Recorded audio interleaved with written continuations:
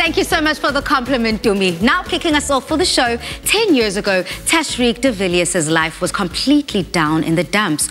All it took was a chance, one chance, and he grabbed that chance with both hands. And a decade later, he is a 2 times Fleur de Cap nominee, performing artist and rapper. Can I call you Ricky? You can. Yes, welcome definitely. to the show. Thank you for having me.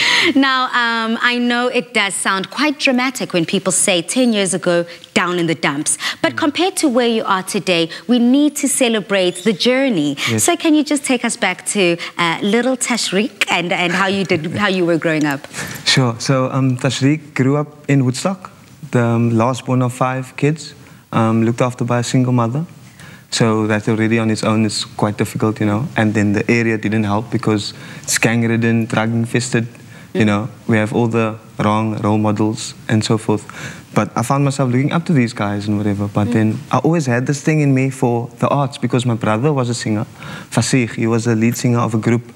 So I always went to his shows. I always used to support him. And that led me into singing.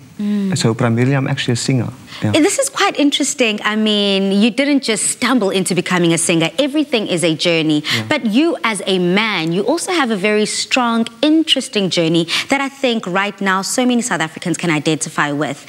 After being the last born of 5 children, your father unfortunately decided to pursue a life of his own, leaving you with your mom and your siblings.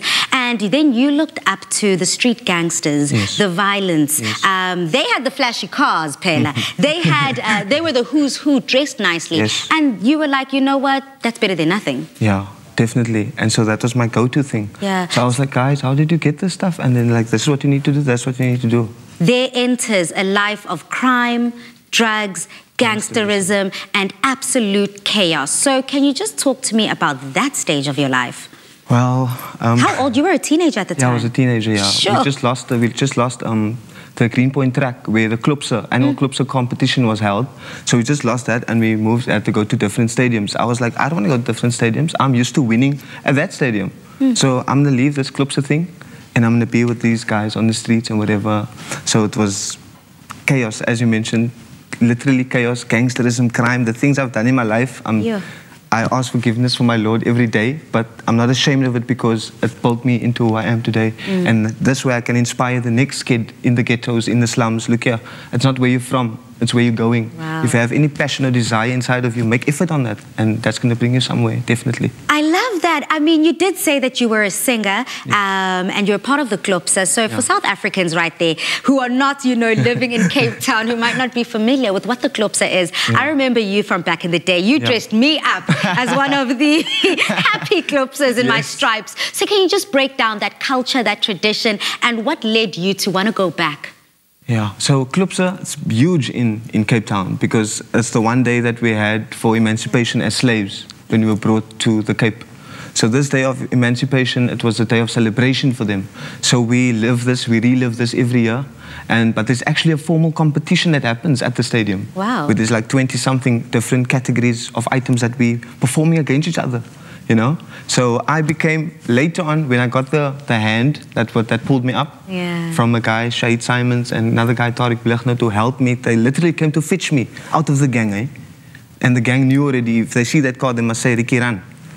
Because they knew that, wow, okay, so this is kind of a different type of gang wars. The Klopse versus the gang that you were a part of, being able to now fight for territory, that is Tashreeq. They're going to lose me. The gang's going to lose me because they know whatever I do, I'm the front runner, you know? Wow. So when the Klopse got me, they took me to the Klopskamer, as we know it, and literally the rest was history. They were like, write the song. What lyric will you put on this beat? What did that then do for you, being able to make the jump between a life of chaos, a life where you have to turn, look behind you at every moment, to a family structure, people that accept you, people that want to push, nurture that creativity within you? What did that do for the man inside? Right there, that changed my life. From that moment, and when I sang that competition with that team that year, and I won. And we won the whole competition also. Right there, that changed my life. I was like, guys, I told my gang, guys, I can't anymore, man. I can't anymore. Wow, that's very powerful. So let's talk to you being the creative that you are, the incredible talent. I mean, 2 two-time Fleur de Cap nominee within the same category. Yes. The first ever. You were the first one in history. So Mzansi, essentially, let's bring it back to home. If you're not familiar with all things Fleur de Cap, it is essentially the musical theatre, I could say, awards that we hold. And within one category, you were nominated twice for 2 different roles that you played. Yes. Tell us about that. That was for, one of them was Danger in the Dark with David Kramer. So he directed that piece. That was actually a remake of a thing called Poison, also a play. So I played a supporting lead character, Lucky. It was amazing because I could tap into the gangster Tashreeq, because that's what Lucky was, you know. Wow. And then using your real life experience to inform the art. Yes. And then Antimo was obviously more comical, because Mark Lottering, you know how he does, eh? Yeah, we love Mark Lottering here. Yeah, so I played a double role in that show. I was Pastor Jansen and the Ben 10 guy, Glenn Davids. People will know me from the Bath scene, where I lost my T-shirt and things. But, I mean, of course, we'd know you for that. But that was the 2 roles, yes. That was the 2 stage plays, both of them Fleur de Cap nominations, Best Supporting Lead Actor. I mean, you are just such an inspiration, truly someone to be marveled over. I also want to touch base with you. You also played, again, another huge fan of our show and a family member, Yusuf Daniels. Yes, Living Coloured. Yeah. Yeah, the best-selling book in South Africa. They made it, Lukman Adams directed it, into a phenomenal stage play, telling, basically expressing the book into the arts and onto a stage play, you know.